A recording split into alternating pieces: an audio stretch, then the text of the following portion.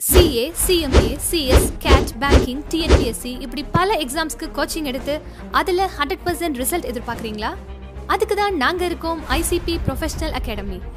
ஒவ்வொருவருக்கும் தனித்தனியாக coaching plus hostel வசதியோட கம்மியான ஃபீஸில் நீங்கள் எதிர்பார்க்குற ரிசல்ட். எங்களை சந்தித்து சாதிக்க நீங்கள் அணுக வேண்டிய முகவரி 973 T.E.L.C search complex, town hall bus stand, Coimbatore 641001. தொடர்புக்கு 9894795915 என்ற தொலைபேசி எண்ணை தொடர்பு கொள்ளவும். விரைந்து சேருவீர், பயன் பெறுவீர்.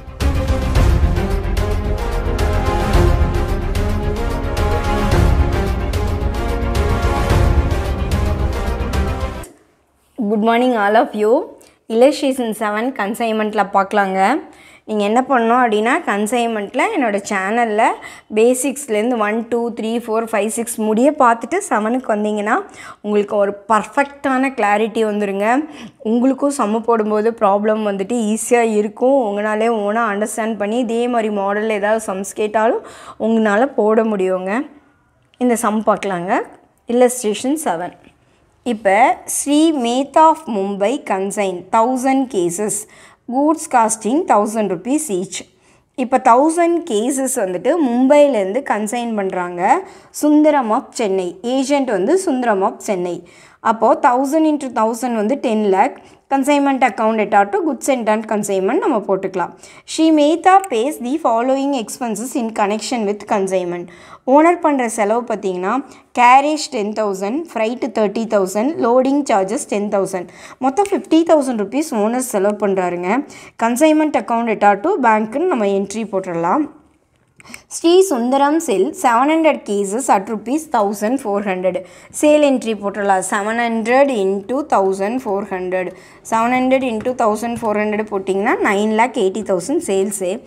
ஏஜென்ட் பண்ணுற செலவு பார்த்திங்கன்னா க்ளீனிங் சார்ஜஸ், வேர் ஹவுசிங், பேக்கிங் எக்ஸ்பென்சஸ் இதெல்லாம் ஆட் பண்ணிங்கன்னா உங்களுக்கு 31,500 வருது. ஸோ கன்சைன்மெண்ட் அக்கௌண்ட் எட்டாட்டு சுந்தர் அக்கௌண்ட்னு போட்டுடலாம்.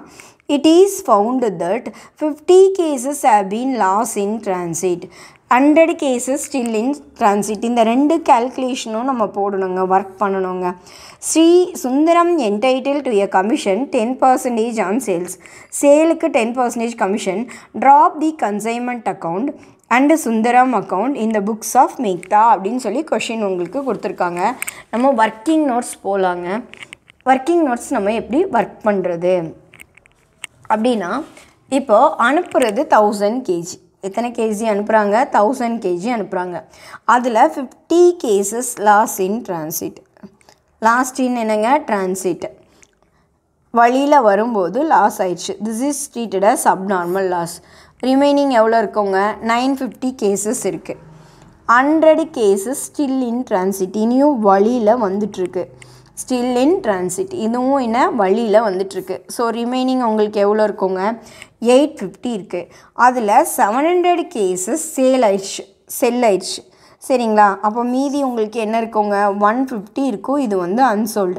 ஸோ நம்ம 3 கால்குலேஷன் போட வேண்டியிருக்கும். Last in transit, still in transit, unsold stock. இப்போ இதில் என்ன விஷயம் ஞாபகம் வைக்கணும்னா, லாஸ்ட் இன் டிரான்சிட்டுக்கும் ஸ்டில் இன் டிரான்சிட்டுக்கும் ஓனரோட எக்ஸ்பென்சஸ் மட்டும்தான் எடுக்கணும். ஏஜென்ட்டோட எக்ஸ்பென்சஸ் எடுக்கக்கூடாது. ஏன் ஏஜென்ட்டோட எக்ஸ்பென்சஸ் எடுக்கக்கூடாதுன்னா, இன்னும் ஏஜென்ட் குட்ஸை ரிசீவ் பண்ணவே இல்லை. ஸோ அன்சோல்டு ஸ்டாக்குக்கு மட்டும்தான் ஏஜென்ட்டோட எக்ஸ்பென்சஸை எடுக்கணுங்க. இப்போ லாஸ் இன் டிரான்சிட் எப்படி ஒர்க் பண்ணுறது அப்படிங்கிறத நான் உங்களுக்கு போட்டு காமிக்கிறேங்க. இப்போ 50 cases லாஸ்ட் இன் டிரான்சிட். 50 cases உங்களுக்கு என்னங்க? லாஸ்ட் இன் டிரான்சிட். அதனோட காஸ்ட் ப்ரைஸ் பார்த்திங்கன்னா உங்களுக்கு 1000 rupees. அப்போ உங்களுக்கு இங்கே என்ன வரும்? 50,000 வந்துடுங்களா? தென் ஓனரோட எக்ஸ்பென்சஸ். ஓனரோட எக்ஸ்பென்சஸ்ஸு பார்த்திங்கன்னா நீங்கள் எல்லாமே எழுதுங்க. கேரேஜு, ஃப்ரைட்டு, லோடிங் சார்ஜஸ் அப்படின்னு எழுதுங்க. நான் உங்களுக்கு புரியறதுக்காக உங்களுக்கு ஓனர்னு மட்டும் எழுதிட்டேன். 50,000 rupees ஓனருடைய expenses, one time expenses. எவ்வளவு குட்ஸுக்கு அவர் பண்ணுறாரு அப்படின்னா 1000 குட்ஸுக்கு பண்ணுறாரு 50,000 rupees. நம்மக்கிட்ட வந்துட்டு லாஸ் இன் டிரான்சிட் ஆனது எவ்வளோ குட்ஸு 50 குட்ஸு. ஸோ இந்த 30 கட் பண்ணிங்கன்னா உங்களுக்கு ஒரு 50 × 50 2500 வரும். 52,500 அப்படிங்கிறது தான் வந்துட்டு லாஸ் இன் டிரான்சிட். 52,500 தான் உங்களுக்கு லாஸ் இன் டிரான்சிட். இப்போ ஒரு கேஸுக்கு என்ன அப்படிங்கிறத கால்குலேட் பண்ணோன்னா 52,500 டிவைடட் பை 50. இங்கே பாருங்கள், கால்குலேட்டரில் பாருங்கள், 52,500 நம்ம கண்டுபிடிச்சிட்டோம். டிவைடட் பை 50 போட்டோம்னா ஒரு கேஜிக்கு 1050 போடலாங்களா? இப்போ உங்கள் புக்கில் கொடுத்துருக்காங்களா loss in transit 50 cases at rupees 1050 each அப்படின்னு சொல்லியிருக்காங்களா? 1050ங்கிறது பர் கேஸ். நம்மக்கிட்ட இருக்கிறது எவ்வளோ கேஸு? 50 கேஸுங்களா? இப்போ அதை மல்டிப்ளை பண்ண இந்த 52,500 வந்துருச்சுங்களா? கிளியராக புரிஞ்சிருச்சுங்களா? Loss in transit. Next still in transit work பண்ணலாங்க. ஸ்டில் இன் டிரான்சிட் எப்படி ஒர்க் பண்ணுறது? இப்போ வழியில் வந்துட்டுருக்கிற குட்ஸ் அதை வந்து 100 குட்ஸ், அதனோட காஸ்ட் ப்ரைஸ் வந்துட்டு எவ்வளோ ரூபா? 1000 rupees. ஸோ அப்போ உங்களுக்கு என்ன கிடைக்கும்? 1 lakh கிடைக்கும். இங்கேயும் ஓனரோட எக்ஸ்பென்சஸ் மட்டும்தான் எடுத்துக்கணும். ஸோ ஓனரோட எக்ஸ்பென்சஸ் 10,000, 30,000, 10,000, 50,000. உங்களுக்கு நான் புரியறதுக்காக ஓனர்னு எழுதுகிறேன். நீங்கள் எல்லா எக்ஸ்பென்சஸும் நேம் ஆஃப் த எக்ஸ்பென்சஸ் நீங்கள் எழுதணும். 50,000 வந்துட்டு எவ்வளோ குட்ஸுக்கு அப்படின்னா 1000 குட்ஸுக்கு. ஸோ 100 குட்ஸ்க்கு என்ன அப்படின்னு பார்க்கணும். பார்த்தீங்கன்னா இங்கே இருக்கிற 30 கட் பண்ணிடுவீங்க, 5,000 rupees வருது உங்களுக்கு.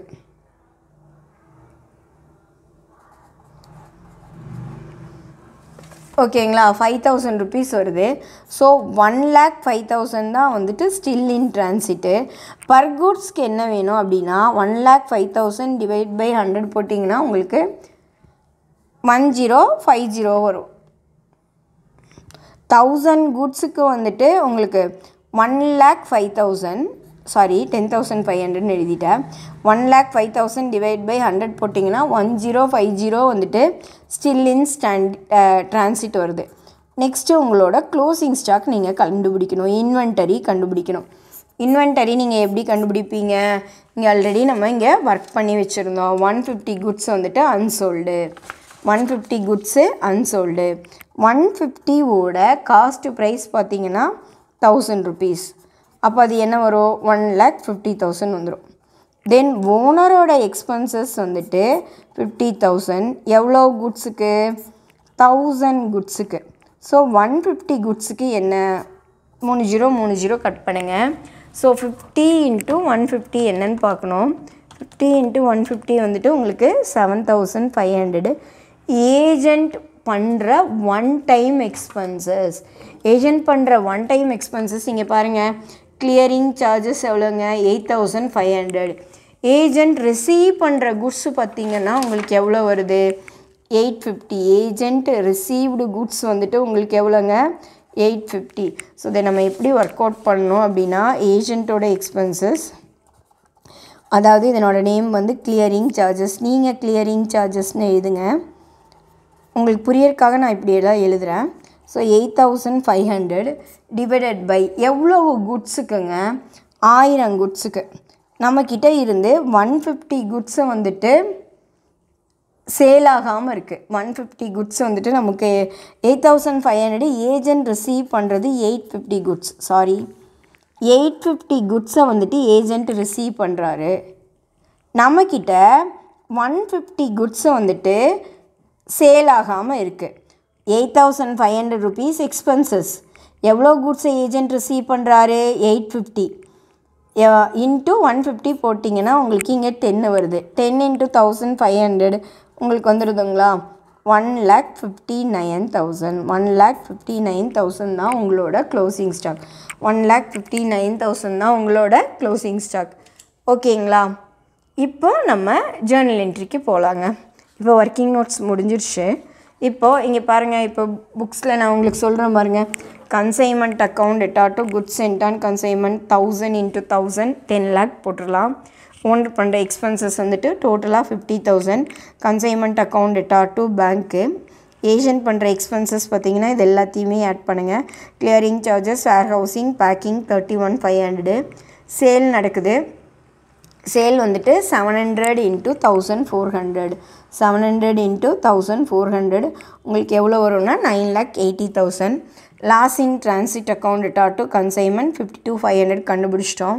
கன்சைன்மெண்ட் இன்வென்ட்ரி அதையும் கண்டுபிடிச்சிட்டோம் 1,59,000. நெக்ஸ்ட்டு உங்களுக்கு வந்து commission 9,80,000க்கு 10% commission 98,000. Still in transit வந்துட்டு 1,05,000. ஸோ பேலன்சிங் ஃபிகர் வந்துட்டு உங்களோட ப்ராஃபிட்டு. சுந்தரம் அக்கௌண்ட்டில் வந்துட்டு இங்கே என்ன வரும்? Consignment to Chennai 9,80,000. ஏஜென்ட்டோட எக்ஸ்பென்சஸ் 31,500. அவரோட கமிஷன் இங்கே எதுலேயும் அட்வான்ஸ் எதுவும் கொடுக்கல. ஸோ மீதி பேலன்ஸ் வந்துட்டு 8,50,900 வந்துட்டு ஓனர் வந்துட்டு என்ன பண்ணுவார்? ஏஜெண்ட் வந்துட்டு ஓனருக்கு சென்ட் பண்ணுவார். எப்போவுமே பேங்க்குன்னு வரும், இங்கே வந்து என்னென்னு வந்திருக்குதுன்னா பேலன்ஸ். இனி அவர் வந்து அமௌண்ட்டு வந்துட்டு பே பண்ணல. It has been assumed that balance amount 8,50,500 is not it paid. அவர் வந்து அமௌண்ட்டு பே பண்ணலன்ட்டு நம்ம வந்து இந்த 8,50,500 பேலன்ஸ் கேரி டவுன்னு நம்ம ஒர்க் பண்ணியிருக்கோங்க.